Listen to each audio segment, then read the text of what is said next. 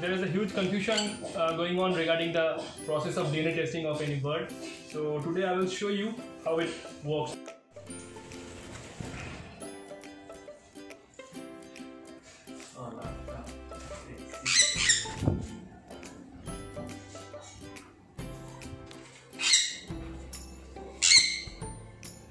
It is very simple.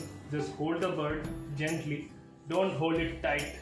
First, if you don't have any kind of knowledge, then go through the Google and do consult with anyone who has experience on holding the birds. Then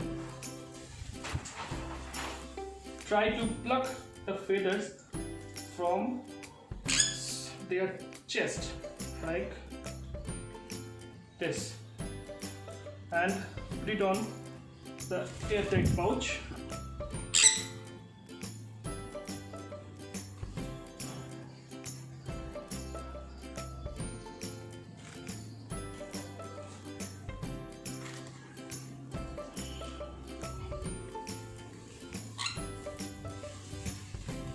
So this is the ring, and you can see it is a cut ring, so it is very easy to use.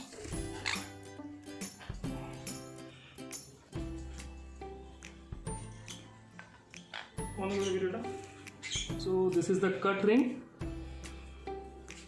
and with the nose plus, just press it. No, make it a little wider. Okay. Yeah. Press a bit. As that's it. No, do it once. There is a small gap. Yeah. So these are the feather samples what I have collected. As you can see on these pouches, there is a section for the owner name, another section is for the farm, third one is the ring ID, and the last one is for the species name. If you don't have any kind of farm, then keep this place blank, and in this species section write it down, the species name. In my case I will write green chick Conure. Yeah, that's it.